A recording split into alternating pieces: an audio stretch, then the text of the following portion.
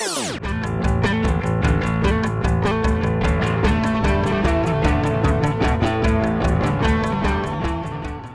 I tested the two power tubes earlier. They are fairly mismatched, as you can see. So I spoke to the owner and he agreed that I should replace the two power tubes. I'm now going to give all of these tube sockets a good clean, retension those little claws that grab onto each pin. I mean, just looking at them, they do have some corrosion in there. I'm going to give them a bit of a clean, put my anti-corrosion stuff in there, give them a bit of a rub with my rubbing tools, my little brushes, flush that out with isopropyl, and then we're going to start powering up. I sprayed into all of these tube bases this solvent which loosens rust and improves contact. So I then go in with my little set of brushes and I clean each of the pins, big tubes, the octals. I use the brushes. For the smaller 9-pin ones I use this little one there. Gets rid of any corrosion. There was a little bit there. So that's why you see some of this dampness here. We're going to go in and clean all this up with some isopropyl alcohol later. Now that I've wired up the power supply correctly, safely, I've now got a spare switch just hanging here. So rather than it doing nothing, if you just leave the switch in one position, it'll be totally stock. But what I'm going to do is I'm going to lift this leg here, this lift wire. That's our negative feedback loop, which comes back down through this 82 ohm resistor to where we had that poor connection before, if you recall. It was a dry joint.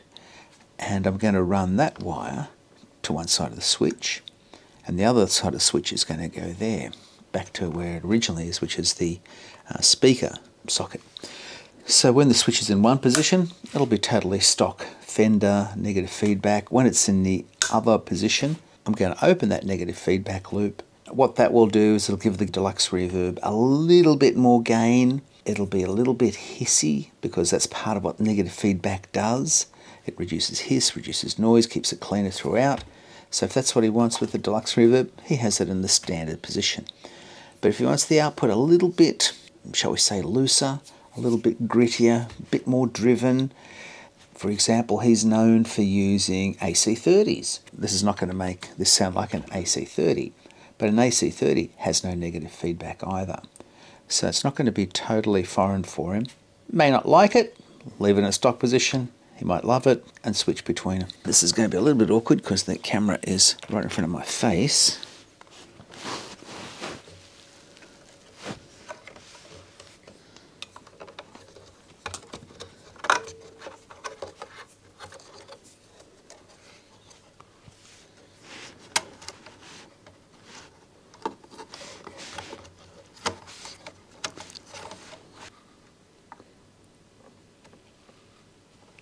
This switch has got 3 contacts. Always check to make sure you're switching the right contact. So it's the bottom contact that we're going to need to take a wire to. So this is the wire that we took off from somewhere else and we kept. I could run some new Teflon covered wire or PVC covered wire.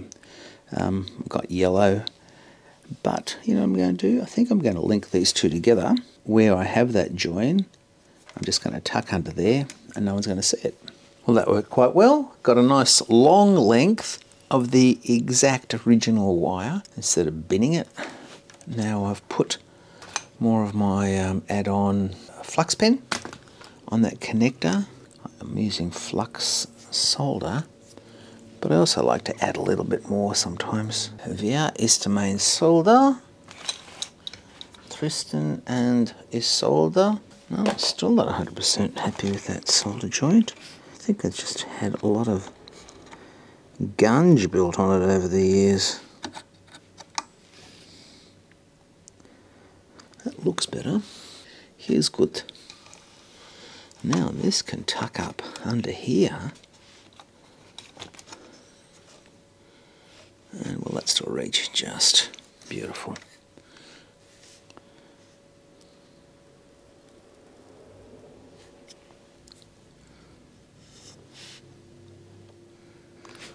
Okay.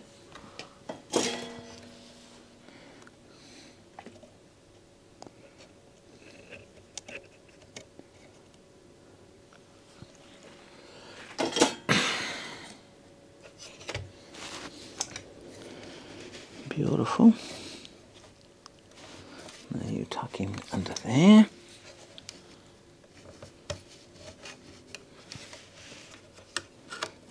And my little join can tuck in back there.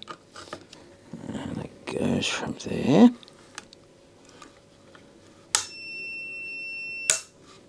She's good.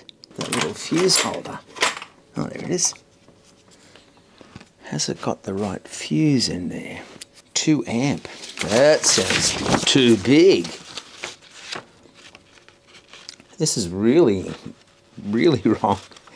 In the USA, it should be a 1 amp slow blow fuse, which means in Australia it should be half an amp because we've got twice the voltage for the same power. And this is 2 amp. Wrong. So I'm very happy with the way that's turned out. I've tilted this back so hopefully you can see it a bit better now. So I've taken the negative feedback connection that comes from the speaker jack, because the negative feedback is where the signal going out of the amp from there is compared to what's going into the phase inverter. By reducing a bit of the gain, that we sacrifice a bit of gain, it's going to make it a quieter, cleaner sounding amp. But some of us like it just a little bit looser, a bit more touch responsive. You could say a little bit more voxy. No one would pick that. You can't see the join unless you look there. You can just see it there.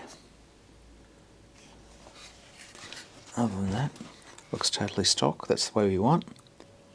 This front panel is looking just a little bit too sad. Plus, I think the knobs aren't placed properly. Some of them are like they're rubbing on there, so I might take these off, give them a clean, not to look brand new. I don't want it to look brand new, but instead of 60 years old, if we can get it looking 40 years old, that'd be better.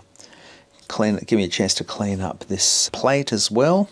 And I noticed that, so I'll just make sure all those pots are tight as well. That'll be my next little jobby. They turned out really well. Dishwashing liquid, toothbrush, and just some gentle rubbing. And just got to make sure there's no water in here.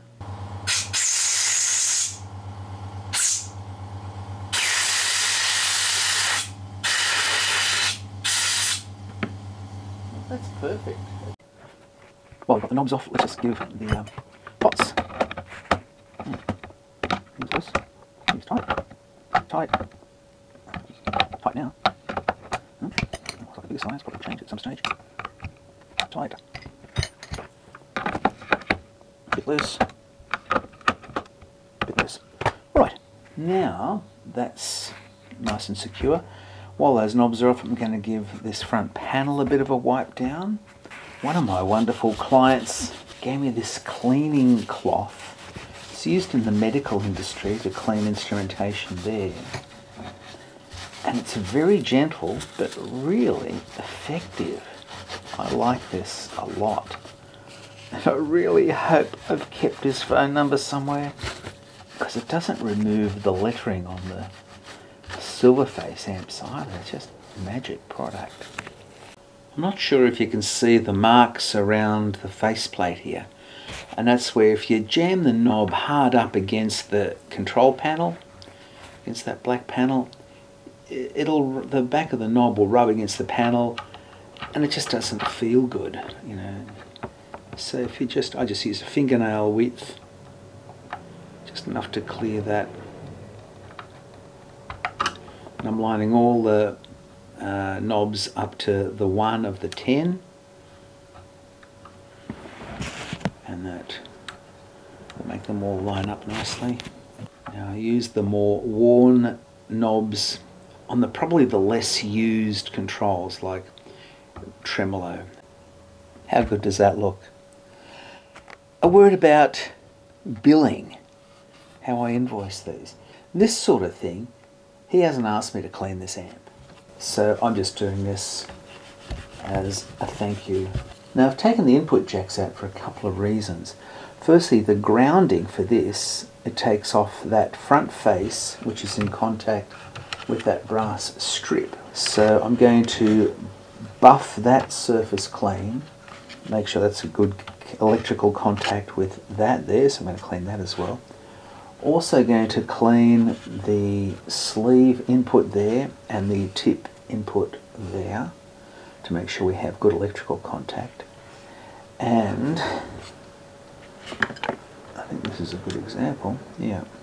So that grounding leaf there is not making contact with that hot there.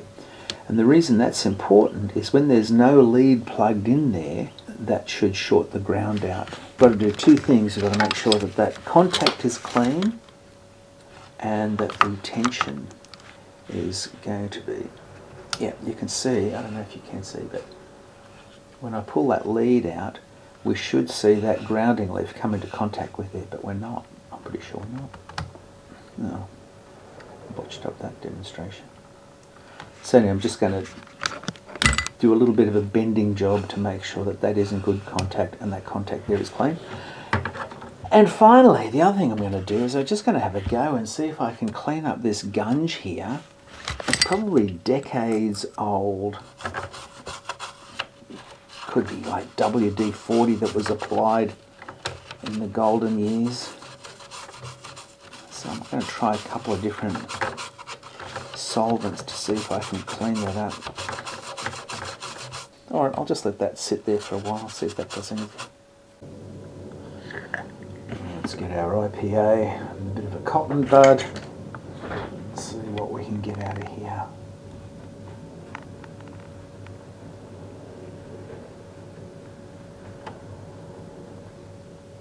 Not too bad.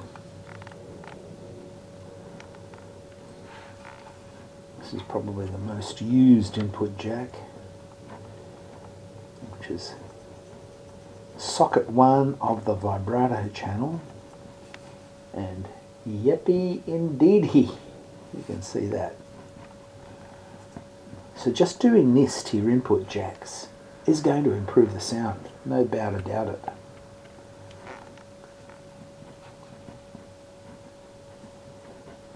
Just watch me, you don't have to read about it.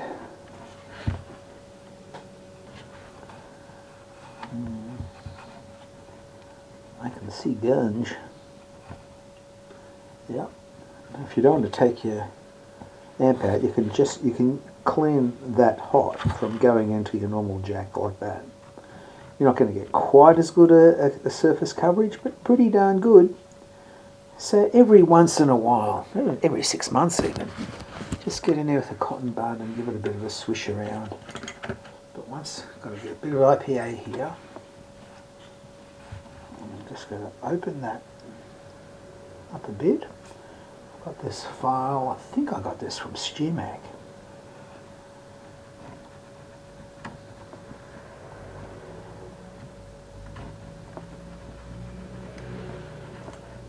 Great. Well, well, well. Look at what I just found. You probably can't see it. I'm trying to get the camera in a good enough angle. But I was cleaning here and can you see that? That's a ground connection from the eyelet board. It's the same area where we found that dry joint on that 47 ohm resistor going to ground in the phase inverter. Another dry joint.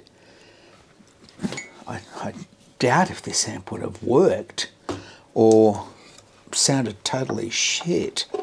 So I'm just heating up my big soldering iron, and that's probably why we've got a bad joint here. It's going to be a tough connection to get done because I don't want to burn the other wires, and it's got a great big fat head on it. But I have to apply lots of power to that to get a good solder joint there.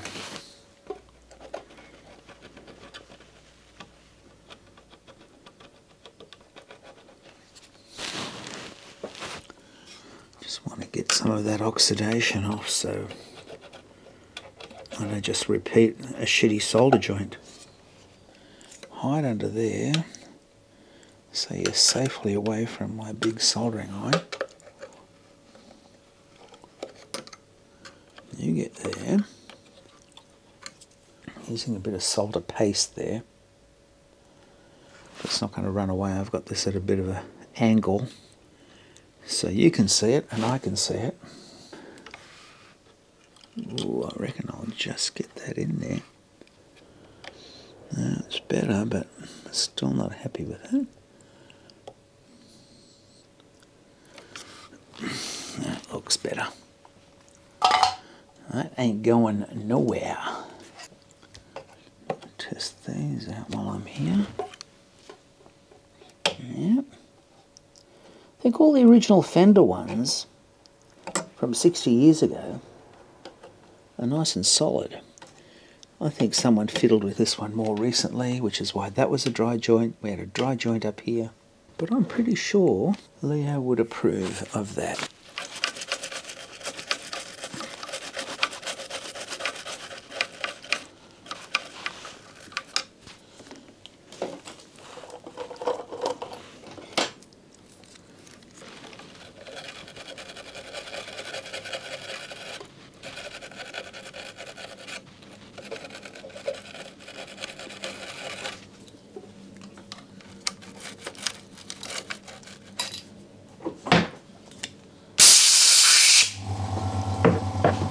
Beautiful. So you can actually uncover more issues by giving your amp a good clean. Now I'm going to do exactly the same thing to the normal channel input jacks. And even though this channel may be, I don't know how he's using it, but most people don't use the normal channel that much. All the more reason why that earthing leaf be scrupulously clean, because these two input jacks will make noise if they're not properly grounded when not in use. Okay, the input jacks have been serviced on the normal channel. It's about the best I can do chemically. So I'm just going to now get my little wire brush thing happening on my Dremel. Got my safety glasses on to catch the bits of bristle before they land in my eye. And here we go.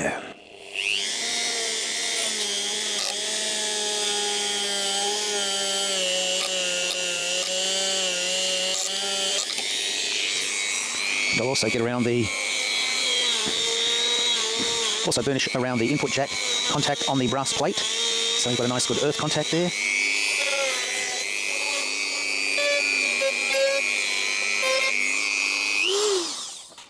That looks much better. And I'll just give the star washers a clean as well and then reassemble that. Took it outside for a bit of a chemical clean, just light rubbing. Didn't want to make it look fake, but just got rid of a lot of that crap that was on there. Looks much better now, looks loved. This is the first time I'm applying power since the amp's been on the bench. And because I've got new filter caps, I've got to be really careful about powering it up. So I'm just going to ramp it up slowly on the Variac. And I've got the voltage here, which is showing the voltage on the B+ here. Now, we've not got anything on the Variac yet. I'm slowly winding it up. Because we've got a valve rectifier, I don't expect to see much action until we get, oh, here we go. I was going to say till we get to about 80 or 100 volts, but that's starting already. We're on 73 volts, AC coming in. All right, now I reckon we should start seeing, I'm on 100 volts now going in, and that rectifier is coming on now. Let's go to half mains at 120. Yep, okay, so rectifier's working. Nothing's going bang or pop, so that's another good sign. I'll just let this come up to a bit more voltage. Still got 120 on the incoming mains. Okay, I'm going to go up a bit further now. Let's go up to 150, I think. And we'll have another bit of a break here. Okay, 277 volts, 280 with 150 mains. Now I'm not going to go up to 240 because I have no tubes, either power tubes or preamp tubes. So all the voltage is going to be artificially high. And that'll do me, I think. It's at 215 volts coming in. And here's our plate, 405. Our screen, 405, identical, we've got no tube in there yet. Here's our grid bias voltage, minus 40. So while I'm measuring the bias voltage, I'm going to make the bias more negative, which is the same as making it colder, because we're going to bias this using the oscilloscope. So I'm going to go as negative as the pot will let me. There it is, minus 45. Now let's check the other power tube.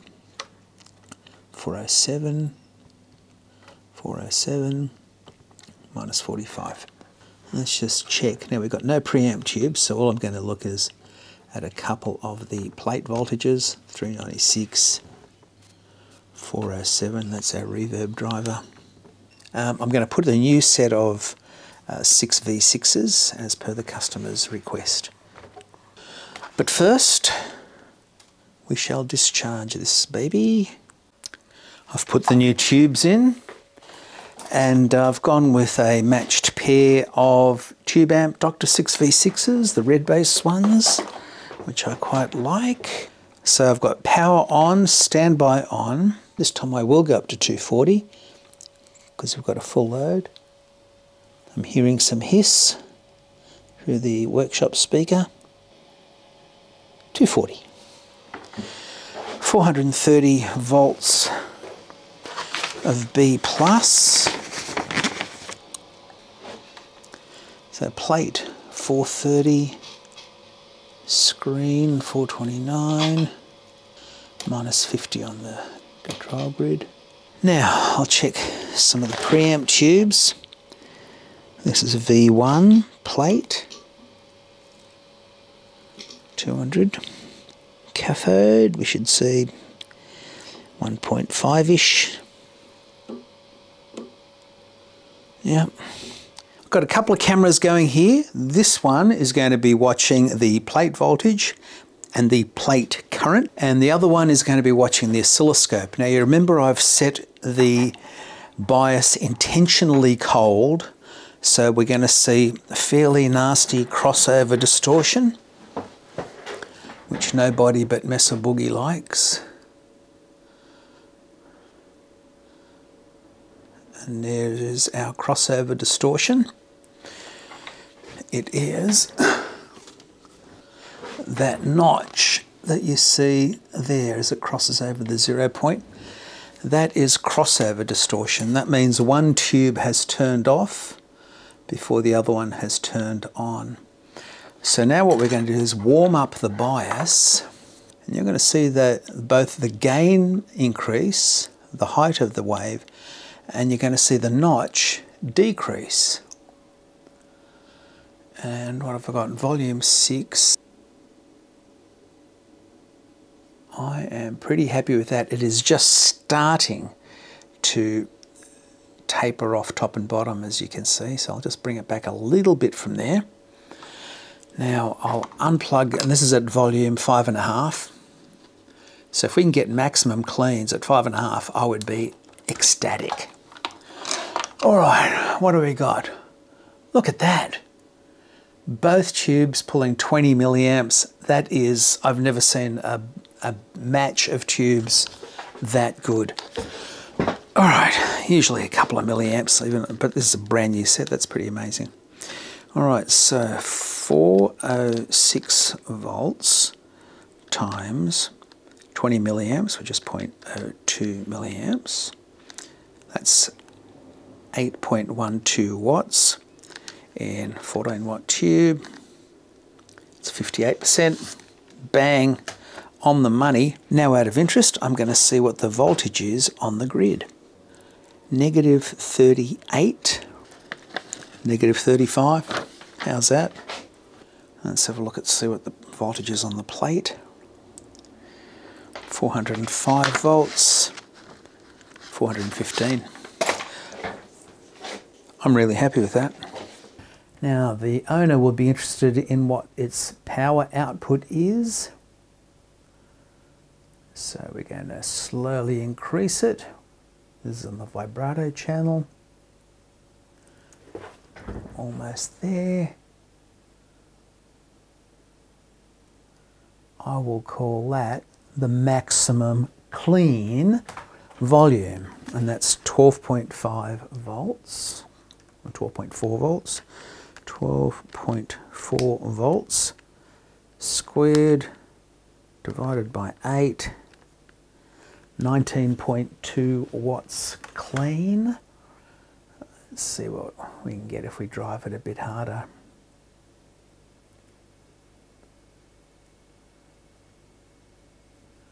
Well, that's on volume 7. Yeah, I don't know that I mean, I can do that, and we'll have an incredible power rating, but that's not going to sound very deluxe-y. I reckon that's still going to sound, yeah, I think that's going to sound quite deluxe-y.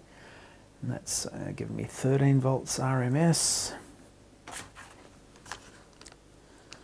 with a bit of grit in it. 13 squared, divide that by 8, 21 watts. Spot on the money. Let's just check the normal channel. Now I had to replace a preamp tube, so on the normal channel I put in a 5751, which I really like, slightly lower gain, so I expect we're going to reach our maximum value with a higher value on the knob. So let's have a look and see.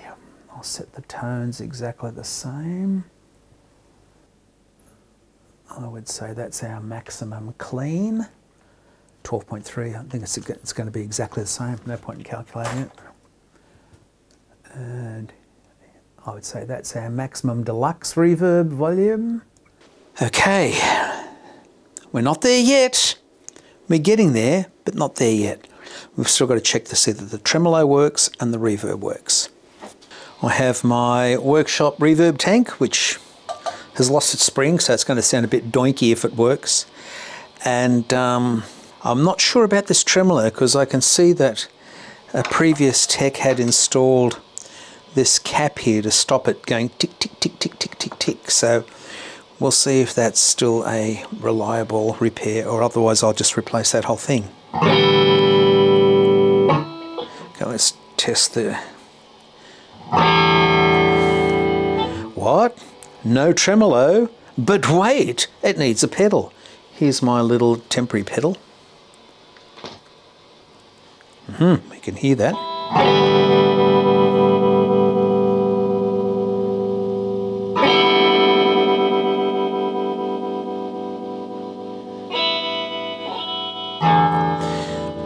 Okay, so the tremolo works. Take off the pedal. Now, does the reverb work? Yes, it does. Sounds a bit boinky. Let's just make sure this switch works, foot switch works. Foot switch works. Alright, so mind you, this has not tested the owner's reverb tank or leads. These are my leads and my reverb tank. That was the reverb recovery connection, reverb return that made that loud bang. This is fine to put back in now. We got a bit of hiss. How can we reduce it? It's normal noise. We could replace more preamp tubes, but I don't want to. And preamp tube replacement is something that the owner can do, you can do. You don't need a tech to do that. The other possibility is plate resistors. Previous tech had already thought of that and replaced the carbon comp ones with metal film.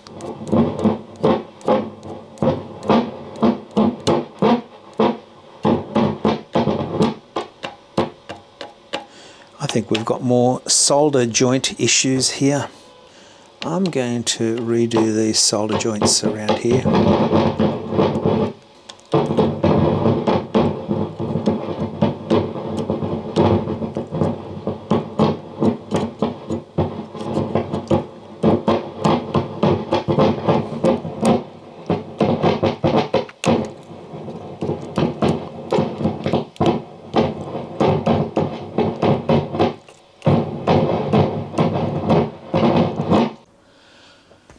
I'd like to do a bit of a recap, as much for me as for you, as to what we did on this 1964 Deluxe Reverb. So first thing I did is rewire the mains. I've now soldered the earth connection directly to the chassis, looped it around so the longest lead in the chassis from the mains is the earth.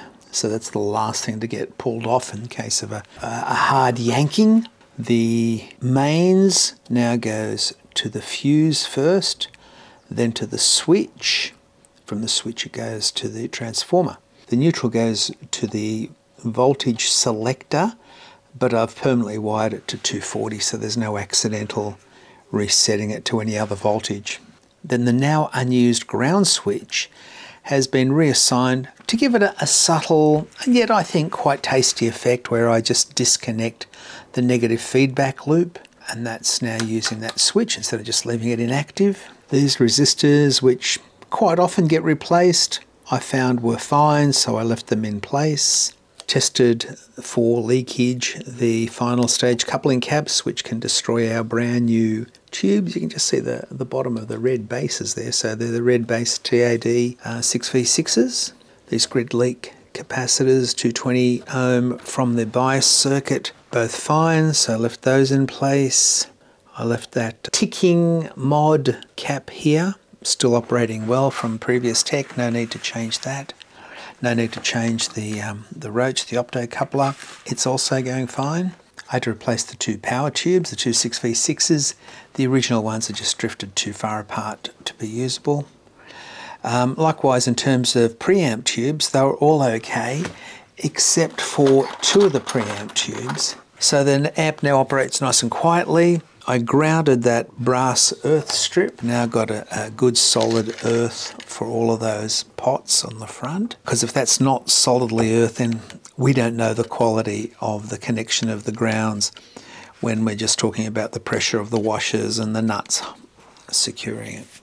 Replaced these 200k resistors that were microphonic, noisy, with two 100k Vichets, which I like because they're brown like the originals. Cleaned all the pots, cleaned the input jacks on both channels, cleaned the bias pot, biased the new power tubes using the oscilloscope method, which was then double checked with plate current. Replaced the cathode bypass capacitors with new TAD 25 by 25 capacitors.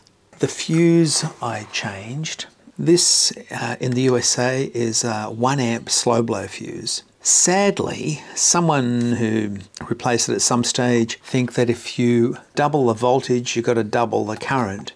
So there was a 2 amp slow blow fuse in here, which is basically offering the amp no protection whatsoever. I replaced it with the correct 0.5 of an amp, or I think I might have used 0.63. Did I put it there? Yeah, 0.63 I used. Gave it a bit of a clean overall. Oh yeah, there was a bit of warpage in the eyelet board. I have improved it significantly. I don't know if you can even tell from there, but that's noticeably better than it was. Bugger. I was just getting ready to do the final sound sample for you, plugged the guitar in and heard this. I'm not sure, probably it's going to clip my mic, but that's the sound of coil rub in the speaker. Just got back from the phone call with the owner of the Deluxe, and he said, well, what's the best speaker that we can get, Chris? And this guy's got a great ear, I've got to tell you. And I said, well, the best speakers are... So let's do it. So I'll be back probably in a month